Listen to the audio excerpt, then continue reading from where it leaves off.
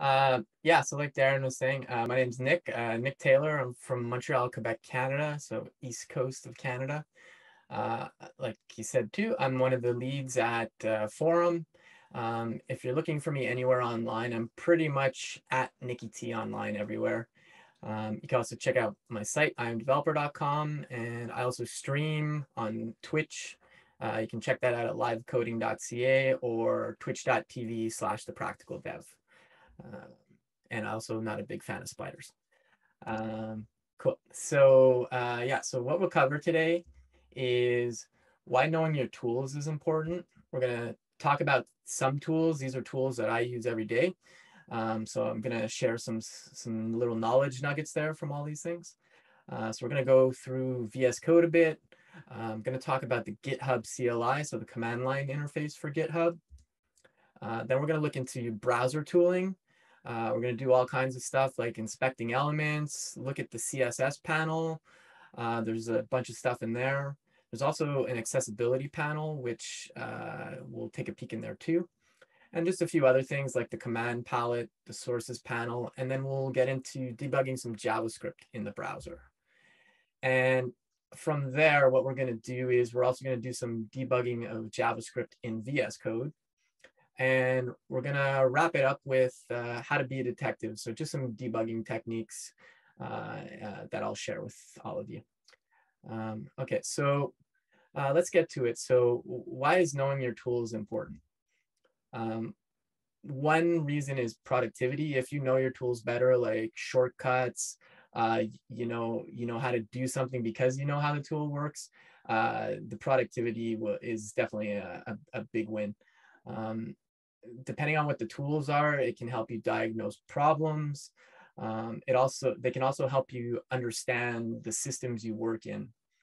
And of course, as developers, we all like to customize things. So you got to be able to set that favorite font in your editor or terminal. So you need to learn how to do that too. Anyways, that was a bad joke. Sorry. Okay, let's get to tools. Okay, so tools are super important. And before we even go into talking about some tools, one thing that I find useful, and this happens on Twitter a lot, where I am a lot in a lot of the developer communities, but like people always be like, oh, what's that thing you're using? And then somebody will be like, oh, well, check out my uses page. So there's this concept of a uses page. And so like, for example, here's mine on my website, and it's a list of all the stuff I use from my editor, extensions, and so on. I also talk about like my desk setup and stuff.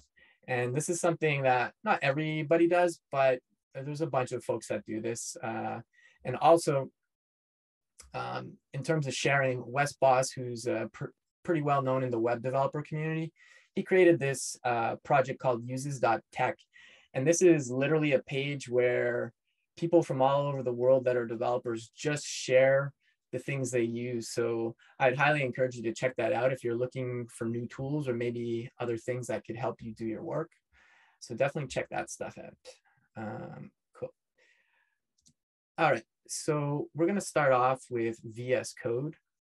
So VS Code is Visual Studio Code. It's a Microsoft product, but it is open source. So what we're gonna do is we're gonna go through some quick tips, maybe go over a few shortcuts. It's not a super long talk, so I can't really go super deep into a lot of things, but I also want to share a few extensions I use. So the first things that I find are super useful, and I'm just going to move the little screen of me and Darren there. So you have all these things on the side here. So I have my toolbar set to the right, but it defaults to the left. But you have like the Explorer pane. This is where your files are normally. You can search for things. This is a Git tab and so on. And sometimes when you're working, like if I open up a project, and this is kind of tying into the useful Git extensions. This is an extension called Project Manager. So these are different projects I work on. So for example, if I open up Forem, you're going to see all the code here load up on the side. Now I can switch and I can search and all kinds of stuff. But there's also keyboard shortcuts to do these things. So one thing that I do a lot is, if I just open this file here. So I'm also zoomed in right now just because we're doing a stream here. But let me just hide this. So like, if I'm working, I'm like, well, that's sidebar. It's like, I can't really see much. So I want to hide it. And you can click on the icons here to do that. But there's another thing you can do, which is if you press Command B, or if you're on a non-Mac machine, Control B, you can just toggle showing and hiding it. There's another thing you can do, which is Command Shift E, which will go to the Explorer. You can do, for example, Command Shift D, which will go to the debugger, and so on. So there's a bunch of shortcuts. I won't go into all of them. There's a link in the resources at the end of the talk, but I strongly encourage you to check out the shortcuts because I find it makes myself more productive. So definitely check that out. Okay, so I'm going to switch using the project manager extension again here. I'm going to go to the Codementor talk project I created. There's literally nothing in here right now, but I'm going to open up. I have the terminal inside here. And what I'm going to do is I'm going to type in and just say code, and I'm going to say index.html. There's something you can set up for VS Code. You can make it run from the command line as well. So if I type code index.html, it's actually going to open the file here now. And so now I'm just going to save it. And I have a blank HTML file here. When you want to get started, if you actually do exclamation mark and then you press tab, what it does is, and let me close the sidebar here, it creates a template for an HTML file. And the way that's possible is it uses something called Emmet. Emmet is its own thing, but it's actually built into Visual Studio Code. So as you get familiar with CSS, there's something called CSS selectors. Emmet is kind of powered by that. So for example, I can say, I'm going to make a UL, which is an unordered list. And then I can say, I want to have a list item in it, and I want 5 of them. And then I can say, I want to have an anchor tag in there, and let's say a class called YOLO, so .YOLO. Now, if I press tab now, except did I do it wrong? What did I do wrong? Okay, let's go back a bit here. Hold on a second. Let's try it one more time. This is the beauty of live coding. So if I do this, why is it not working now? Oh, God. Let's do, okay. That worked. Okay, I'm clearly doing something wrong with Emmet right now. But if you type in like the element, and then I could say li, and then I press tab, it creates it. Okay, I'm not sure what's going on right now, but there's, with Emmet, you can type like this normally. I must have disabled something, and it will create like an unordered list, and then it'll add a list item and so on. So that was just kind of short little tip there. We're going to keep this HTML file. I'm just going to say hello Codementor.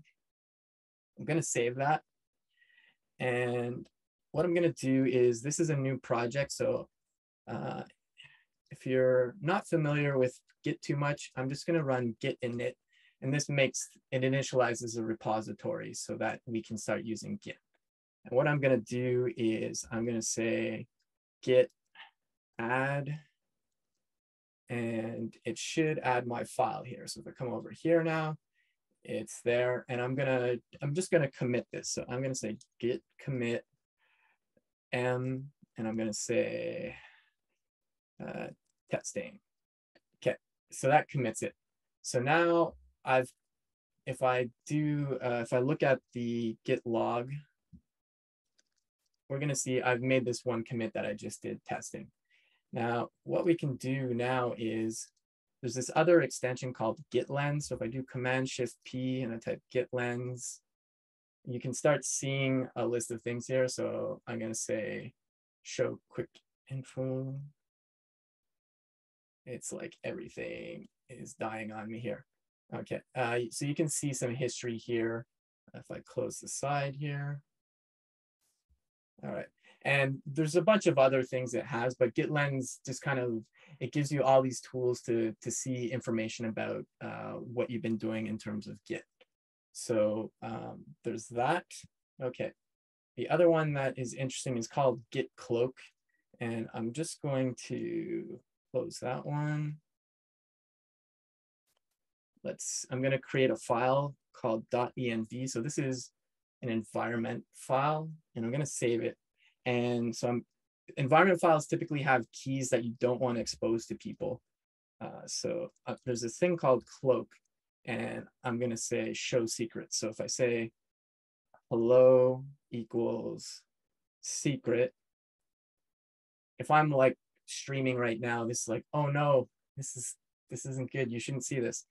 If you do Command Shift P, which gives you this command palette, you can say cloak, and you can say, I want to hide the secrets now.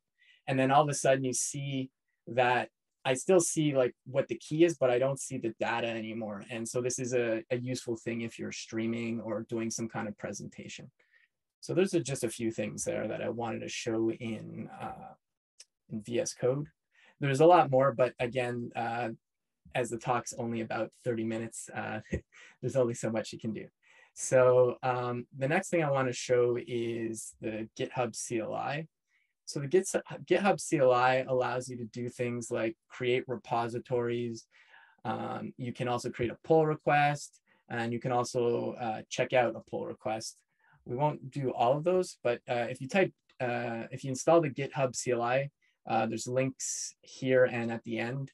It gives you this at the command line called GH for GitHub, and then so I can do help, and you'll just get a list of a lot of the things you can do. So what we're going to do is we're going to say GitHub repo, which is short for repository, and I'm going to say create. And I'm going to say I want to push an existing local repository. And the only reason I'm doing that is because I initialized Git before and we committed that one file.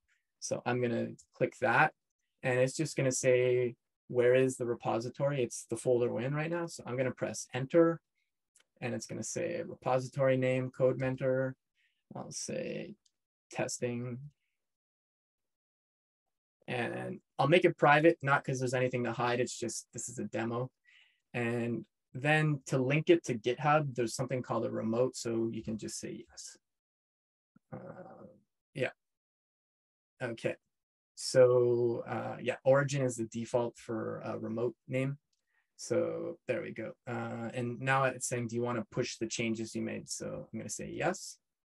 And all of a sudden it's done that. So now if I click here, you're going to see that on my GitHub, it's pushed up the repository. And that's pretty much it. And I'm going to close this. There's other things you can do, like you can say create a PR, which is a pull request. I'm not going to go through that right now because that's a little bit of a longer process. But this is something I do every day when I'm ready to push up a feature for work or fix a bug. I'll say GHPR create. And basically, if you do that, it'll just give you steps. Okay, I don't have any changes to push right now, but it'll just give you steps like, what do you want to call it? What do you want to add in the description and so on? And then it'll push it up. And then you'll end up with this as well in the repository. You'll see that there's a PR created. And you can also check out a PR pull request. All right, let's move on here.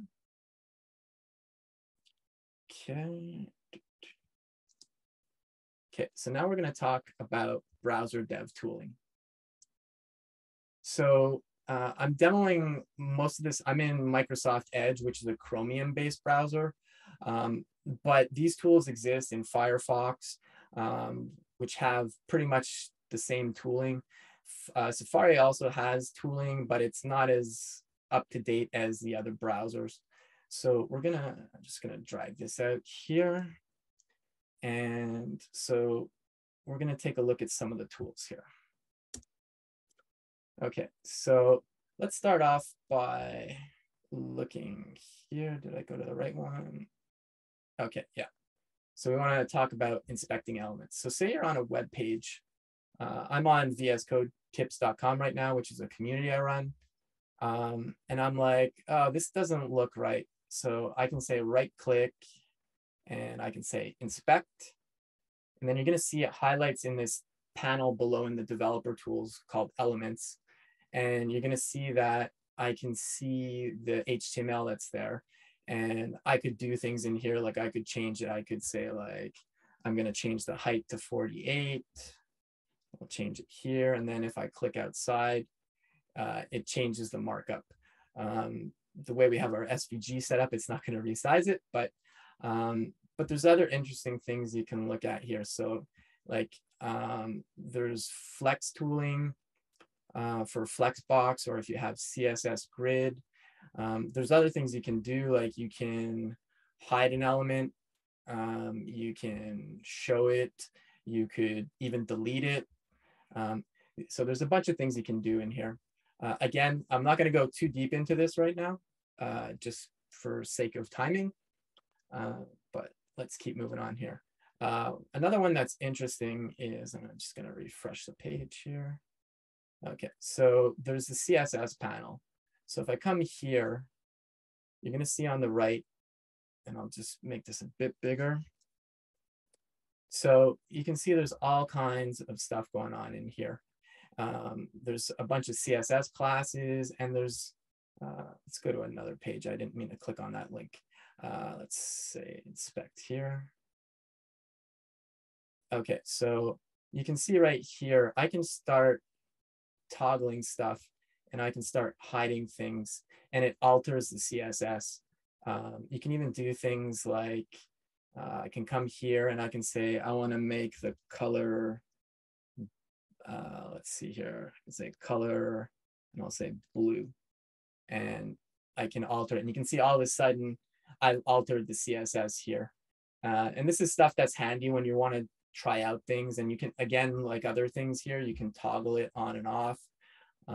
Another thing that's interesting in the CSS panel is you can come over here to this computed tab, and you can see stuff like, okay, well, why is the background color this color? And it shows you exactly what's setting it. So you can click on it, and then it'll say it's in this file, like here.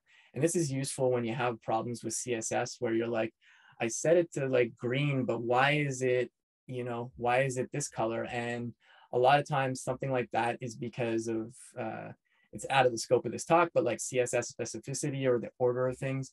And when you look in the computed one, it'll tell you like, what's the one that won, like that decided that it's this. Yeah, so aside from that, there's also grid and flexbox tools, which if we come here, where is it? Okay, so you can see here, this particular element is a flexbox, and you can all of a sudden start changing the properties here just to test out stuff.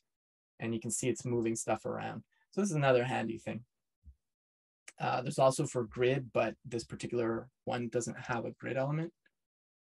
The other thing we can look in here is, this is hidden away sometimes depending on your screen size.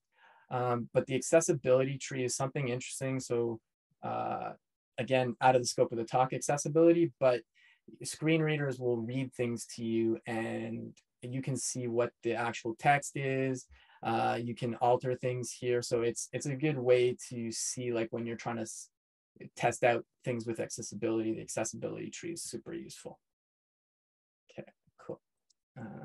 Okay, the other things, so like if you use the editor like VS Code or another one, just like in those editors, if you do Command P or Control P, you can start looking for files, and then you can open them. There's a file tree on the left, but this is a faster way to do this.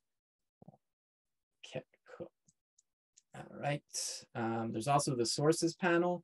So this is like when you find a file, this is where you'll see the source code. Yeah. Okay, cool. Yes, T. Williams was saying that the flex and grid shortcuts are really awesome in Chrome. Yeah, no, I strong agree. Okay, cool. Let's move on here. Okay, I know that was a lot to go through, but we're gonna look at debugging things now. So this is JavaScript, and you have debugging tools built into your browser. So for example, we're on this, I'm gonna go to an article just because I know this page well. Let's go to subscription. Yeah.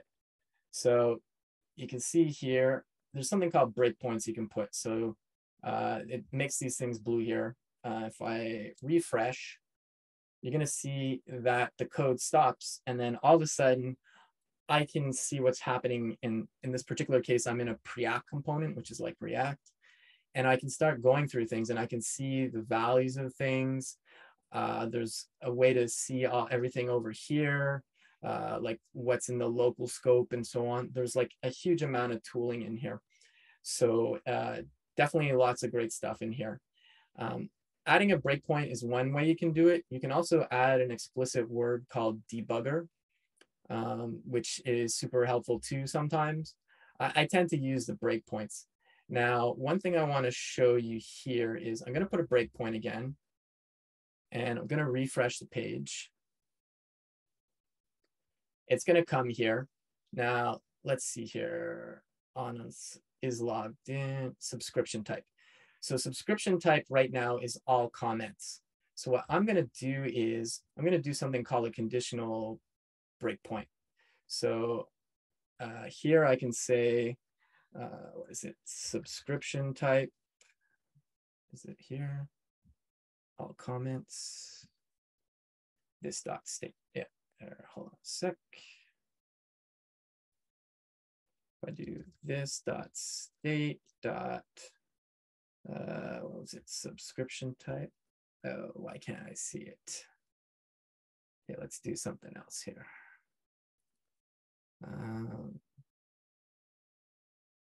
Yeah, I don't know why it's not doing it, but let's put it here.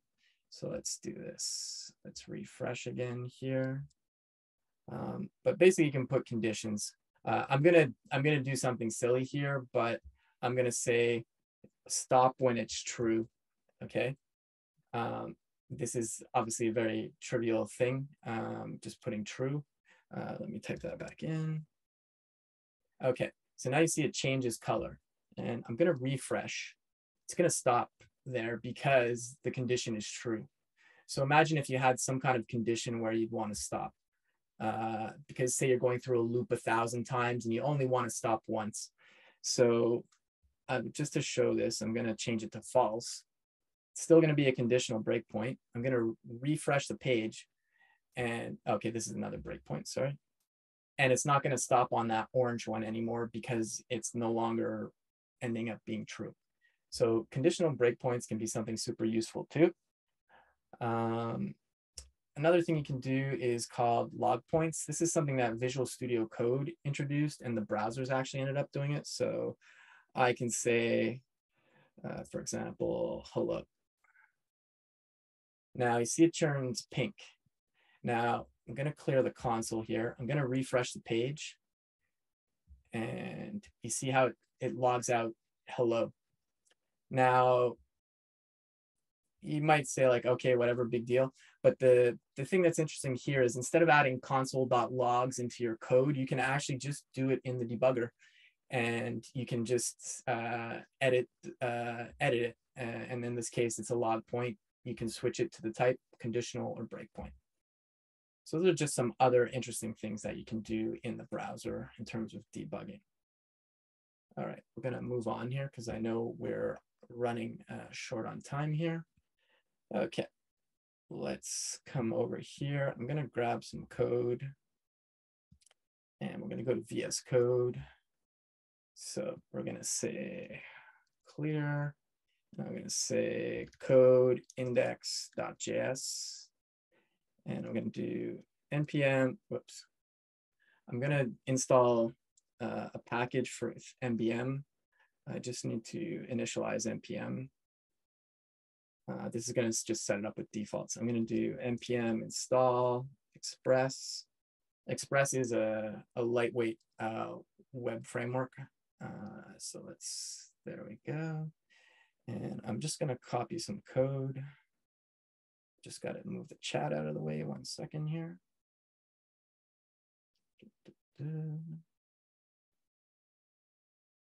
All right, there we go. Okay, cool. So I'm going to paste this code in and save this. Let's get out of here. Let's close the file history. Let's close the side here. So this is just, oops, didn't mean to open that. There we go. So this is a lightweight web server. It's just, we're going to go to like a particular website URL and it's going to load up. So I'm just going to start the web server. So I'm going to say node, which allows you to run a Node.js file. And I'm going to run nodeindex.js. This is going to open up this.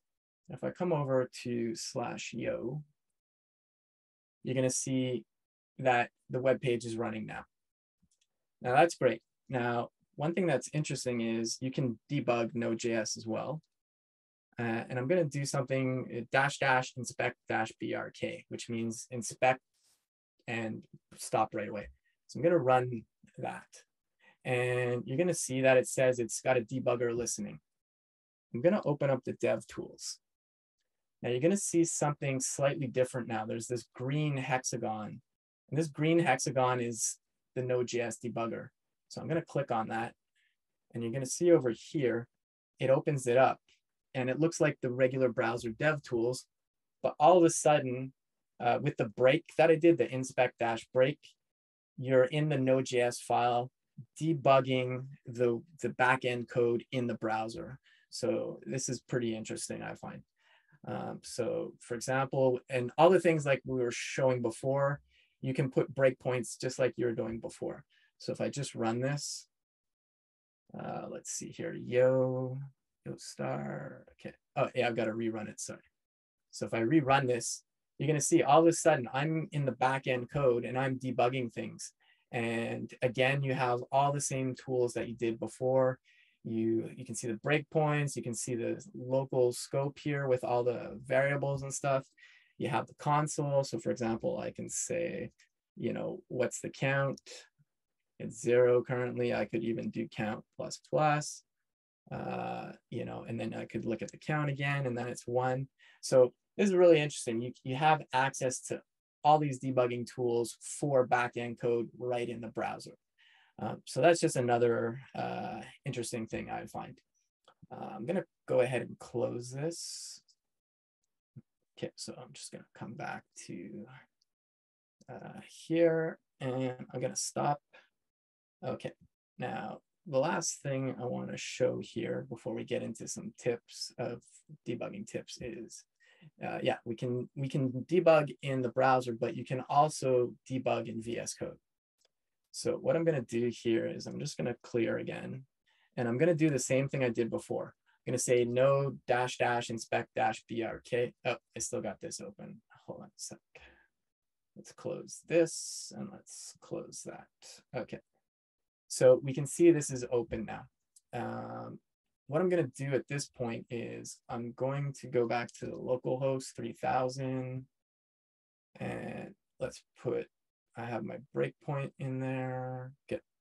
So now what I'm going to do is there's this debug panel, and I can say just run and debug, and I can say Node.js, and okay, address already in use. Sorry, let's add a configuration here. So there's something called a launch.json file in VS Code, and this allows you to add different configurations for any kind of debugging, not just Node.js. So I'm going to add one that's called Node.js attach. And what this means is I can have something in Node running, and then I can just decide when I want to debug it. So I'm just going to close that, and I'm going to press F5 now, which starts the debugger. And all of a sudden, I'm debugging again here. And if I refresh the page, it should, what's going on here? Hold on a sec. Let me just stop it and start it again. And let's go to attach. Sorry, I was on the wrong one. So now when I go attach, all of a sudden I'm in VS Code just like I was in the browser before, and I can debug things like I was before.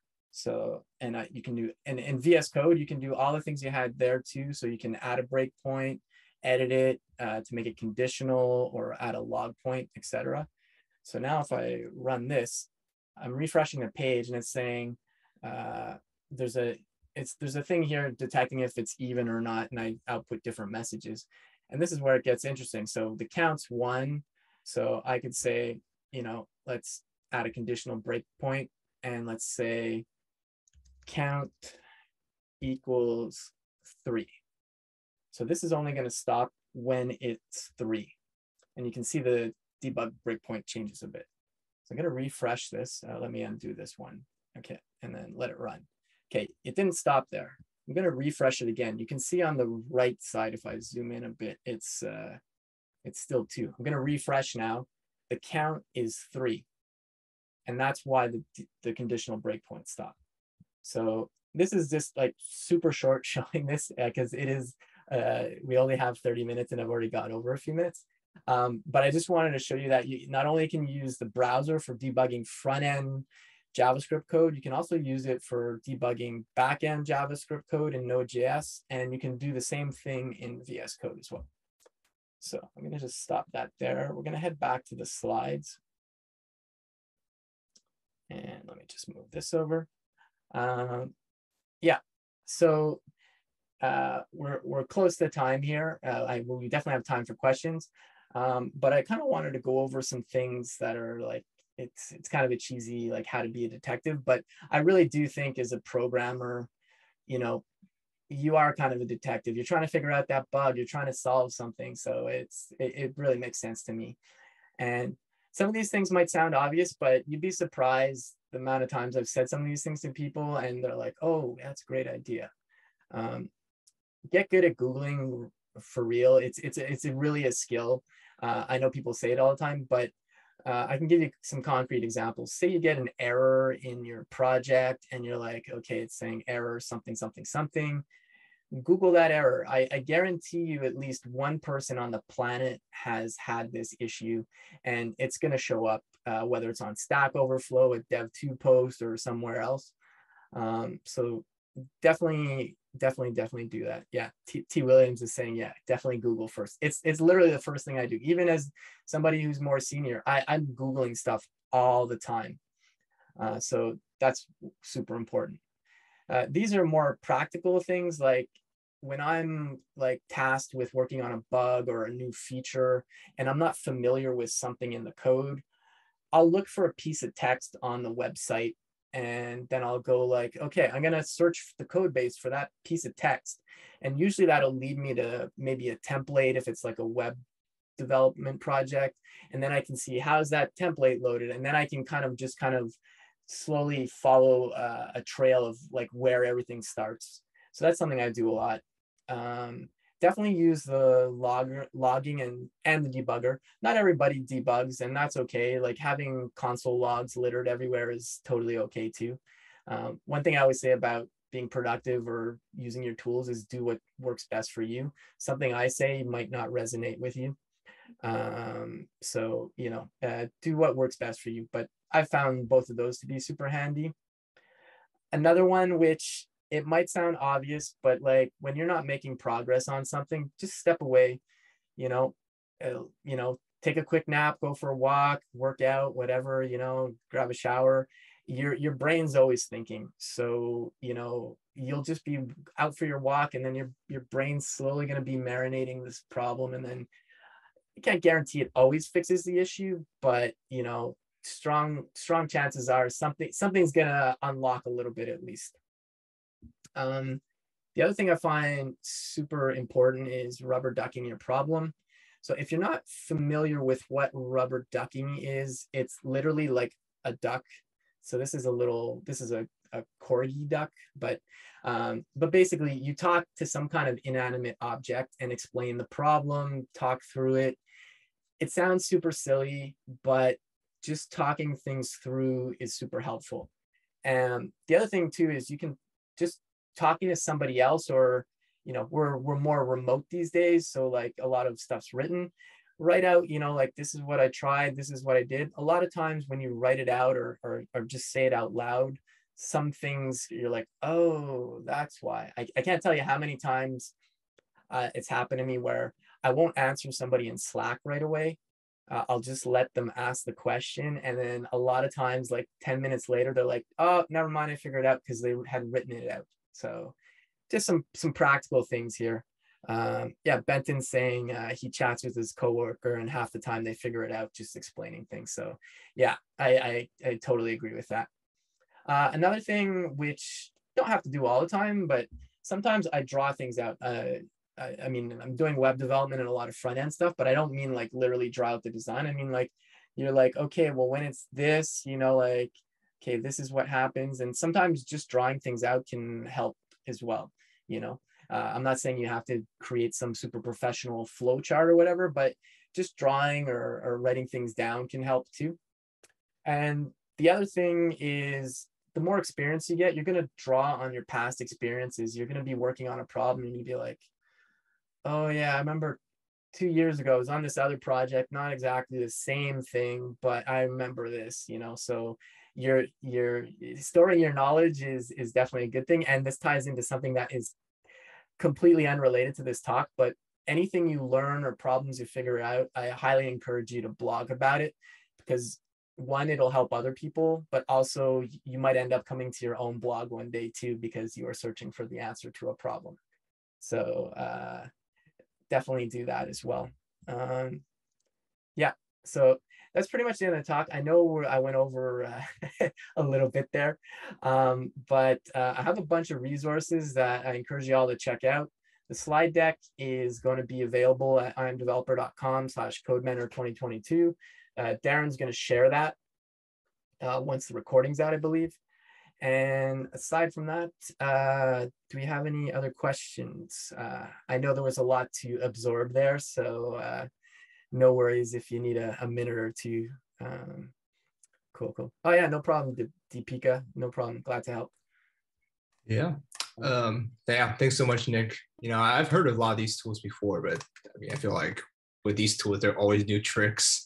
And really some of the practical advice at the end, like with debugging, yeah, like how many times I just, you know, bang my head on the wall for a day, but the next day, I slept and so, oh, that's how it is. It ran back to my computer and then, you know, that was it. Yeah, exactly. It's just so true. Yeah, we got a few questions. If you all have questions, feel free to keep putting in the Q&A. But we got a little time here. No worries. But yeah, you all have to go. Like, yeah, totally fine. So Andy had this question for, I think he put it in pretty early. So Andy asked, what's the best web script debugging app that should be used, especially when you need to resize and shape images to fit certain frames? Do you have an idea? Like responsive images, well, that'd be using like media queries and CSS, but there's a few tools out there that allow you to test your browser in different sizes. There's one called what the heck's it called? It's from someone on Twitter online called Kitsa. There's another one called Polyplane, which allows you to view things in different formats, so you can work on it, making sure that your site is responsive in several views and stuff. It's not necessarily for resizing the image itself, but you could use stuff like, for example, like somebody mentioned Cloudinary at the beginning. Cloudinary does resizing and stuff.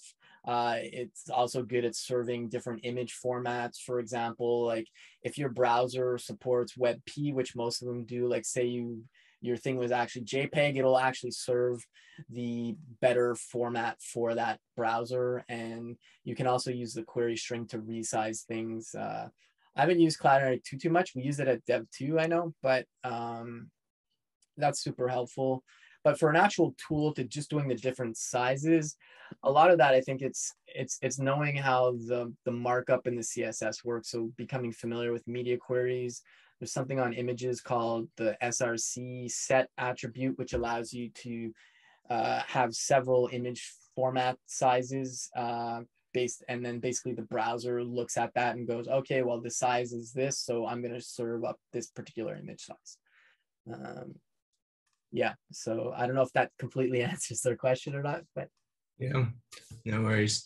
Okay, Deepika is asking a question. Yeah, I think so. The gist of it is Deepika is looking for jobs and also just opportunities, but then, she also wants to keep up with the coding skills, working on .NET Core.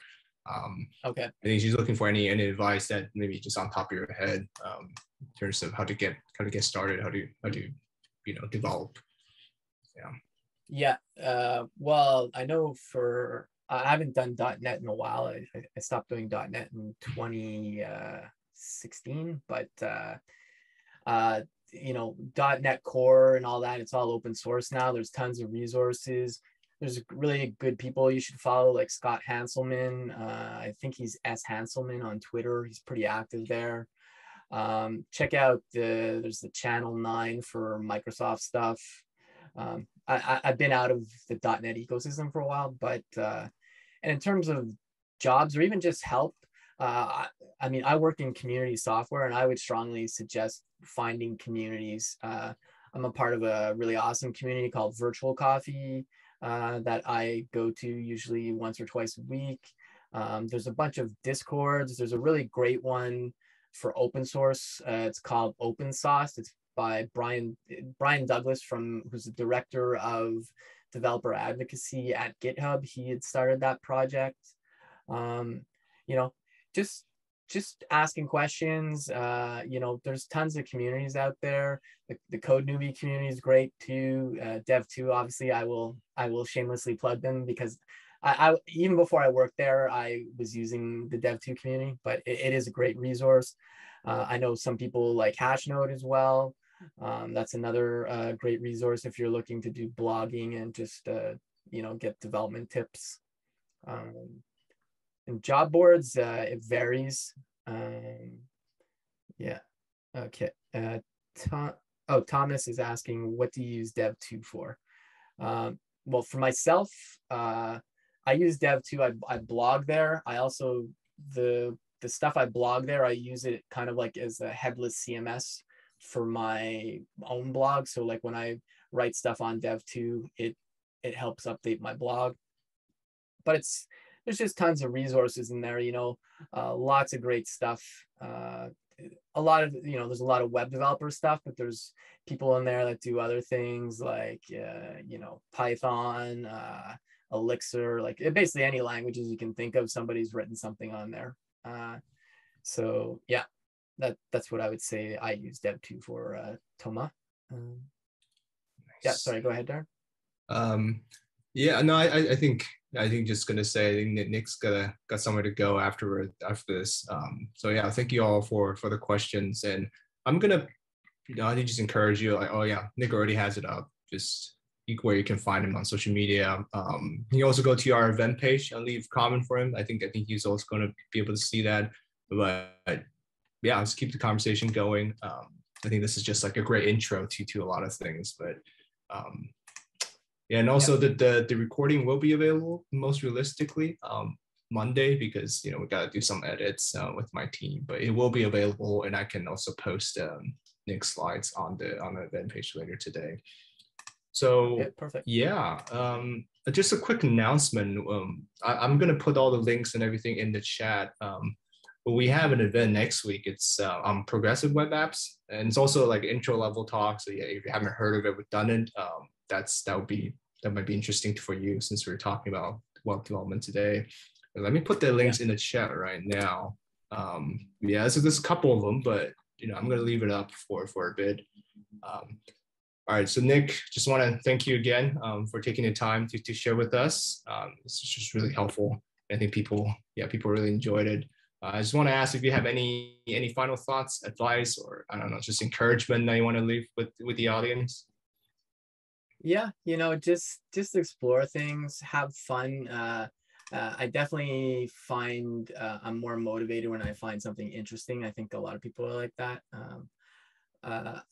I'll say I'm terrible at creating projects. So I work in open source. So I tend to, like, if I'm trying to learn something, I'll go find a project that's using whatever technology stack I want to learn. And that's how I learned React. I just started contributing to a repository that I found. Yeah, keep learning. Never be shy to ask questions. There's tons of great people out there, that are willing to help, but be be kind and be mindful of people's time, but there's tons of people out there and great communities to help everybody and lift each other up.